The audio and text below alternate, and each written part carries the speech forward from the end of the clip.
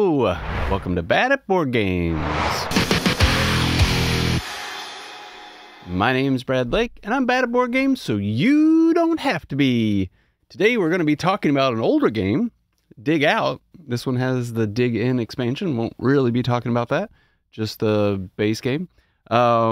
This was designed by, let me see, who was designed by? David Samide, and it is published by Borderline Editions. I don't know if they exist anymore. I don't know if this is the only game they produced.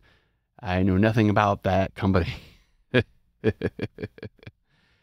Stick around and find out what my BGG rating of this is. Value rating. Can we even pick this up anymore? A little bit of pros and cons. This is going to be a rapid review, so I won't try to take up too much of your time and talk too much. So let's see. What do I got to talk about next? Player count. Played this at 3. Thought this was fine at 3. Does not have a solo. Think this would be fun at 4.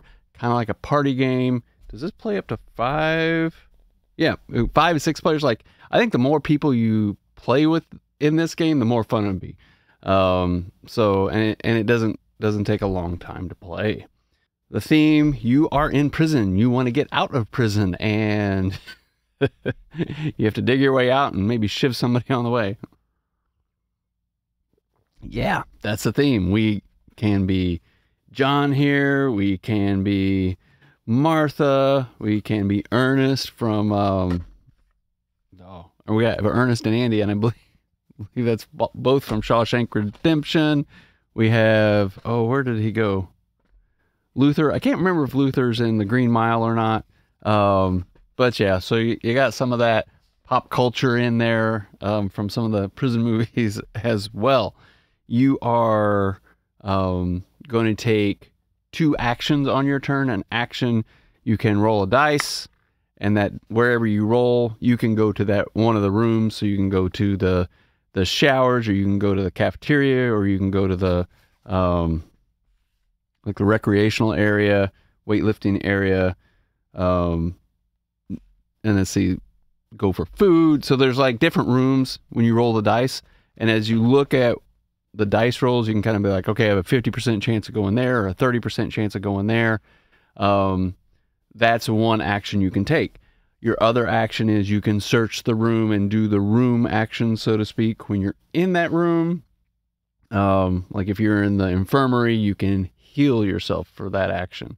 Now, if you don't want to risk taking the die roll and you need to go to the infirmary to heal yourself, you can take both of your actions and just move your guy to that space. So what are these mechanics? You're going to have some randomness dice rolling. You are going to have room actions. And then you're going to be set collecting. So the whole way to get out is to collect enough digging points, essentially. I think it's 15. Whoever gets to 15 digging points first, and then gets into their cell with those collected tools, wins the game. Like I said, all over the place, but anyway, that's the gist. You are rolling to move around, set collection to get enough digging tools, and then get back to your locker, your cage, whatever, to then get out. We talked about player count, time to play. This was quick. This is was 45 minutes, I would say, with 3 players. Now, I don't know if the time is going to double, but it will take more time because you're going to have more people getting in your way and trying to steal your collections, or you can stab people to wound them, different things like that would slow the game down. So I would say if you're going to play with 5 or 6, think about this as being an hour and a half kind of a game. And we've talked about turns. I'm not really going to go over pros and cons. I would say the pro of this is it's quick. It's not too hard to learn. Some set collection, some humor going on with the game. You've got cigarettes as currency. You're collecting different weapons and different items. If you get the right kind of items, you can join a gang. That gang's going to give you a special ability over somebody else, and it's random. Like if everybody joins the same gang, you don't have the same ability. There's random cards based on the gangs, so even if you did do that, it changes up. So there's a lot of variability, some randomness, but if you're looking at it from a statistical standpoint, like I kind of do with dice games, you can kind of like gauge where you need to go and how you should get there, and is it going to work for you or not. Weight rating, let's see. We've got a 2.13 on BGG. I would agree. It's not super hard. It was quick to teach and it was a quick play, so I would think it's right around that 2.0 weight rating side of things. My value rating for this, I'm not sure what this even costs. Let's see. So Noble Knights Games, which is used, is at $35. Zulu Games is in Europe, 27 euros.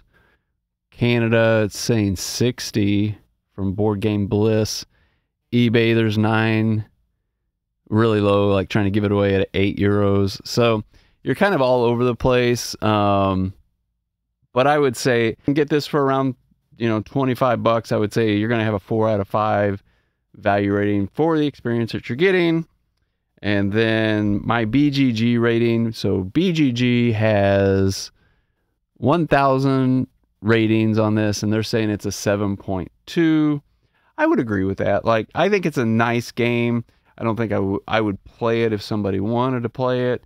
I don't know if I'm going to be like asking for it. Maybe every once in a while, kind of in that hybrid, like, yeah, let's play that because it's quick, it's fun, makes me laugh kind of way. So I think it's a 7. I don't think it's a 6 where it's not something I'd be like, kind of don't want to play that. And I don't think it's an 8 where it's like, everybody should be playing this. We should all get on board. So I'm happy with a 7. What do you think? Have you played this? Have you heard of this? For the few of you who do click on this, because this isn't the new hotness, I would be curious to know if anybody else had even heard of this game. It was cute. It was fun. And, it's another game I want. We're finding that I like these weird games. So anyway, comment down below. Let me know what you think. And just remember, no matter how you play, whether it's solo, with family or friends, enjoy whatever you are bringing to the table. Have a great night.